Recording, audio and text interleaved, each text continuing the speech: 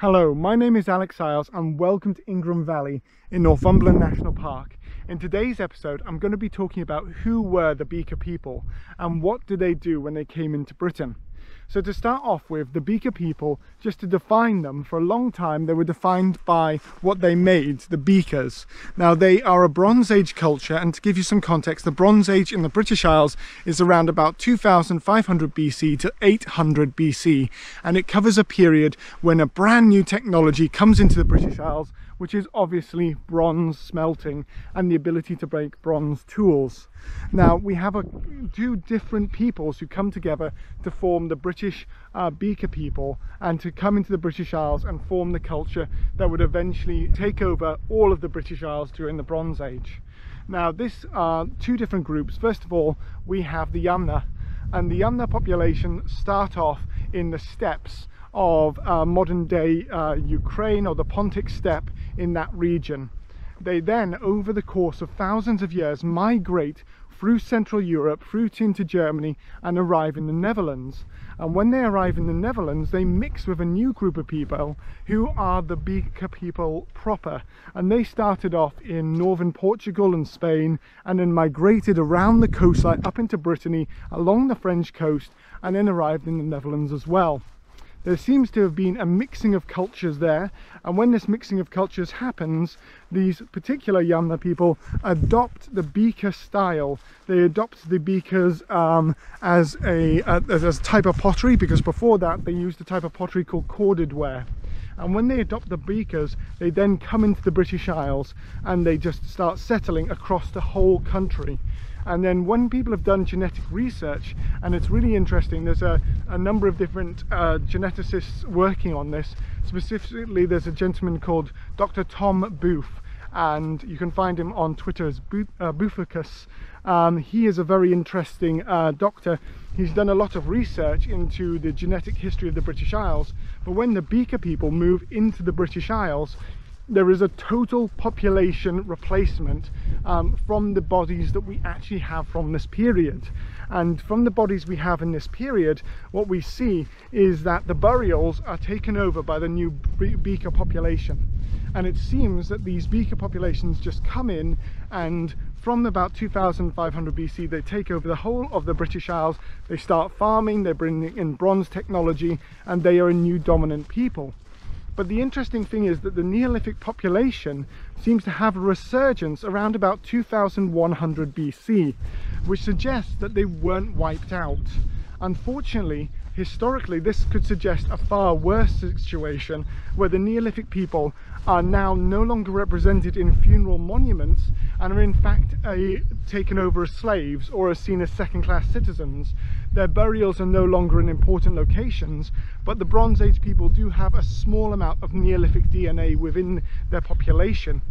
Now 2100 BC, around about 2200 BC, there seems to be some form of climate change causing a Bronze Age collapse, a mini collapse in the period, that then causes for you to go into another period, the Middle Bronze Age.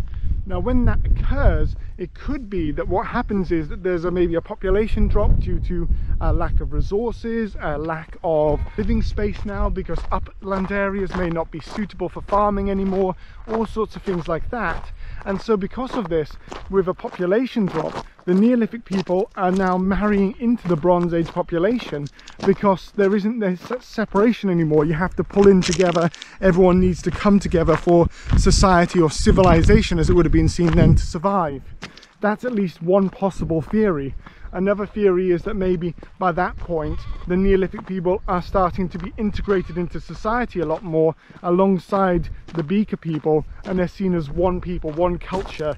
The Neolithic farmers, even though genetically they might be different, now see themselves as Beaker people as well. They're dressing in their fashion, they're wearing the same clothes as them, and so because of that there is an intermingling at that period, which then causes for the genetics to be mixed, and that so is a slight increase in Beaker and Neolithic DNA at that time, and then it continues on from there. But we're not entirely certain. I would think maybe more along the lines of possibly the enslavement and the replacement theory, because what we see is that during the Bronze Age I think it's a 94-95% replacement of the previous population group, which just shows you how widespread it was. And even today, that Bronze Age population, the beaker population, makes up the majority of the British Isles genetics. So that just shows you how substantial that was, that it just took over, and the new population that came through, this Bronze Age population, totally replaced the population that was there beforehand. And that there is the sort of the story of this new migration of people who come across from the Pontic Steppe and from northern Spain, northern Portugal, two groups mixing together in the Netherlands and then coming across as the beaker people to settle the British Isles and to change the history of this island forever with a brand new population group. There is an interesting theory as well that these people may be well, genetically they are the baseline for the Celts, but they could also have brought over Celtic culture for the first time and the Celtic language. But that is maybe a debate for another day, because there are subsequent migrations from the French Alps around about 1600 BC that settle in southeast England. So again, we can see a difference maybe between the north and the west of Britain, which would have had the older beaker people culture continuing, and then in the southeast we have a new culture coming in as well.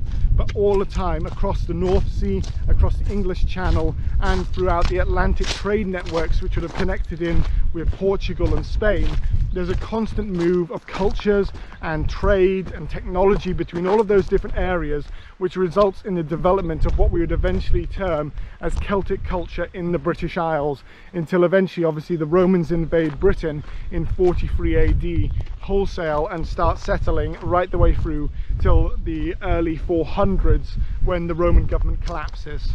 So that gives you a sort of an overview of the Bronze Age population in the British Isles, and how we see the Neolithic farmers who previously lived in this land being either subjugated or fully replaced by this new migration of people who have come from all over, from two different locations in Europe. I really hope you've enjoyed today's video, and it's maybe answered some of the questions for you of how the Bronze Age population ended up in the British Isles. And I really hope that if you aren't already, you'll like and subscribe, share this video with your friends, and alongside that as well, if you've really enjoyed it, consider supporting me on Patreon, because then you can help steer some of the content for this channel in the future. Otherwise, I really hope you're safe and well, and look forward to sharing more history with you in the near future. Thank you very much.